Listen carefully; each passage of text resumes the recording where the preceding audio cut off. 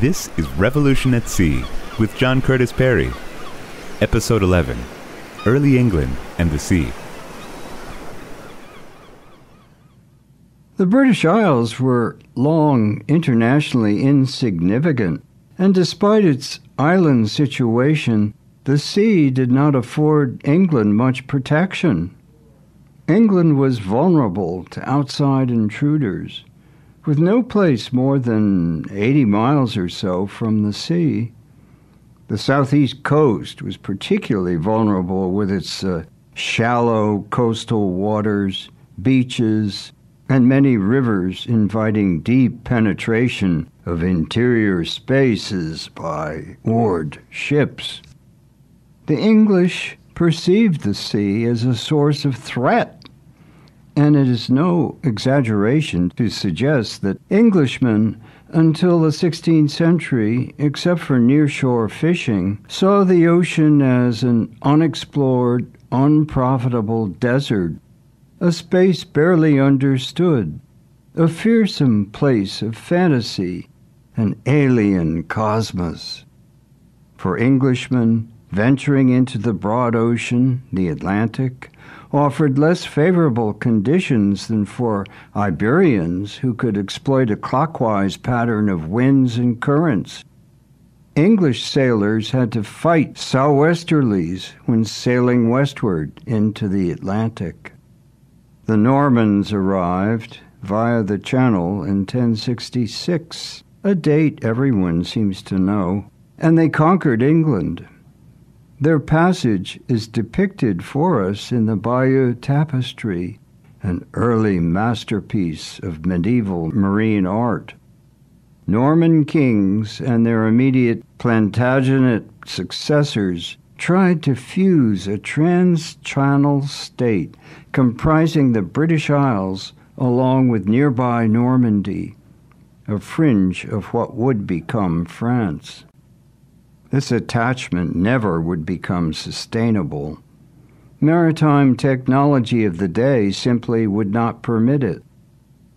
Within the British Isles, a pattern developed of conquering and co-opting, even destroying, the political systems of Celtic peoples, whom the Anglo-Saxon English and the Norman French ruling class regarded as inferior, racially as well as culturally.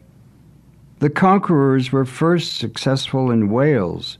Much later would come the absorption of Scotland and ultimately Ireland. If we stop to think about it, this protracted war against the nearby Celtic fringes prefigures the whole English oceanic imperial experience. It engendered strong attitudinal similarities persisting between that time and much later, a we-they sense of superiority. In the near abroad, as well as on home islands, these people were aggressive, perhaps to be compared to today's English football fans, who when abroad are dreaded by their foreign hosts, their behavior rowdy, untidy, often drunken, and belligerently nationalistic. Their ancestors were undoubtedly warlike, among the most bellicose and strenuous of crusaders, personified by the bloodthirsty and violent Richard the Lion-Hearted, ancestor of many English today and Americans too. Using the Channel as passageway, William the Conqueror in reverse, the English maintained a large but fragile territorial base in France, stretching along much of France's Atlantic coast, and they held on to it for several hundred years. The English held Gascony on that coast and at great distance. Thus, England was in two separate parts, a strategic weakness. Nicholas Rodger, preeminent historian of the Royal Navy, sees Brest at the western tip of Brittany as the Suez of the medieval English Empire, the hinge of a tenuous imperial lifeline. The English fought the French there on the continent, never on home ground, and on land, not at sea. Crécy, Poitiers, Agincourt, names that ring in the memory, were all great land battles, recalling those persisting English efforts to build a permanent territorial presence on the continent. The English presence served to choke off the French from their northern and western oceanic fringes. The French absorbed what are today their lands along the Channel first in the 13th century, gaining seacoast along the Mediterranean and part of the Atlantic. The French were most secure in the fertile inland Ile-de-France core. Paris became heart of what ultimately would emerge as a nation. The centrality of Paris might be considered a factor in France's ultimate continental orientation. Perhaps it's significant that the French call the Channel La Manche, as if it were indeed as marginal as a sleeve, and they lacked the confidence to call it La Manche Française, whereas the English boldly called it the English Channel. We can say that before 1492 in Columbus, England's interests and ambitions lay in Europe, not beyond, creating land empires, not oceanic ones. These continental strategies reflected two sources of traditional concern at work there, two sources of linkages. First was the churchly connection. The English were still part of the Roman Catholic world. The authority of the papacy provided a bond with the continent that was both administrative and emotional. King Henry VIII in the 16th century prompted the English Reformation for political and dynastic reasons, not theological ones. This Protestant Reformation would sever England from the cultural and intellectual community to which it had belonged for nearly 1,000 years. And it forced the English to develop along isolated, eccentric times. Is this perhaps one reason for taking to the seas? A second linkage with the continent was commercial. Europe offered markets where the English could sell their chief product, raw wool and coarse cloth, much of it woven in rural cottages. Think of Silas Marner. The English economy rested on the back of the sheep. Symbolically today, the Lord Speaker in the House of Lords sits on a bag of wool. Wool and tin. Cornish tin was of interest to foreigners as far back as the Phoenicians. The English could also offer lead, hides, and skins to the European market. This describes an inventory defining England as a backward, poor, agricultural nation. The English relied on foreign shippers, Venetians and Flemings, to carry their goods. They relied on foreign bankers to handle their financial dealings.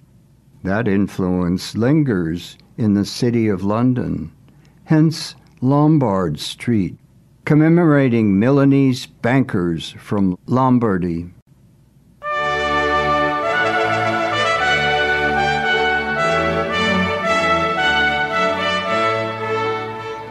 The opening of sea routes in the Oceanic Revolution affected England profoundly.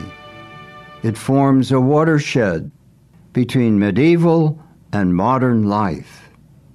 Then Englishmen laid down their crooks, abandoned their sheep, and took to the sea. English shepherds became English sailors. Although England, like 90% of the rest of the world, remained a predominantly agrarian society until the Industrial Revolution. Oceanic revolution made English people interested in every continent except Europe.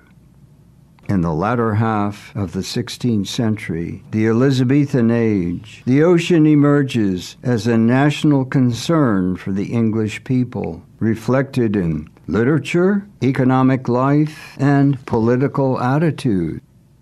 England's emergence as a sea power coincides with the flourishing of the language. The King James Bible and the Book of Common Prayer become pillars of it.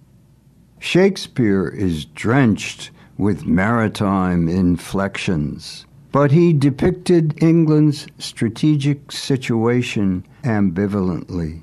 Recall John of Gaunt's deathbed speech in King Richard II. This fortress, built by nature for herself, against infection and the art of war.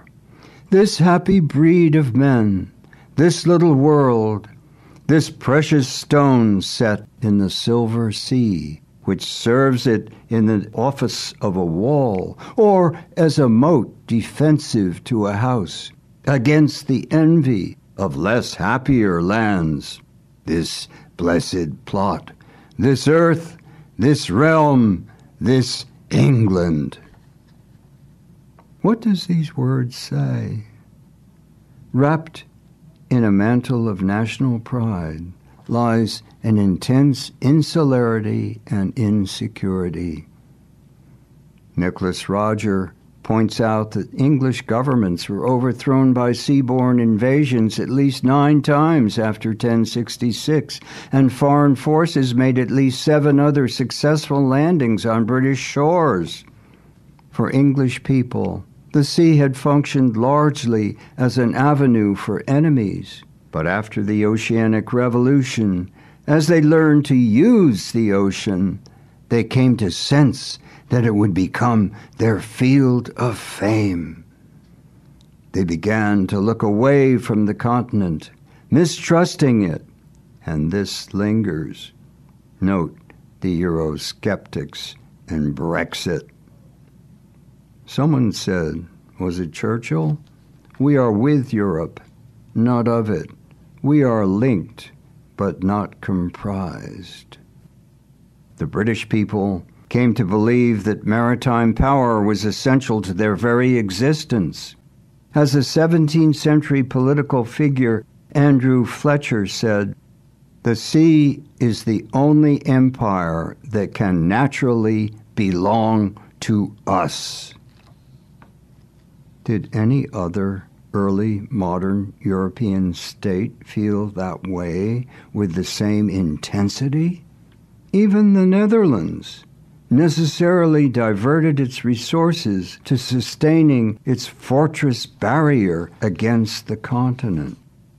And since this English belief took form, we can find reasons for it. One would be a long coastline with an abundance of harbors and anchorages, which point to opportunities for fishing. Fish was important to the diet, but fish and chips, which we see today as a staple, was a dish made possible only by the arrival of the potato from the New World. Much of traditional English food was bland. The English took the best raw materials that gray skies and wet soils produced, and used long applications of heat to make them marginally edible.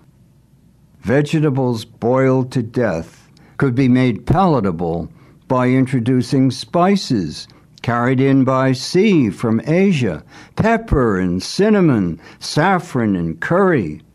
All these were imports made possible by the Oceanic Revolution. Some would suggest unkindly that British cuisine is an oxymoron. But in the late 20th century, a big change happened. London restaurants today boast that they are equal to those of Paris. And so the English take to the sea.